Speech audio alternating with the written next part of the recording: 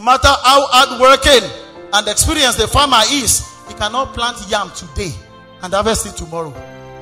When the world says to you, it is getting too late for you, you say to them, you are not the timekeeper of my destiny.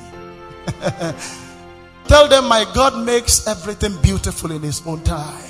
If you wait upon the Lord, you will not waste in the world. If you tarry before the Lord, you will not be sorry in the world.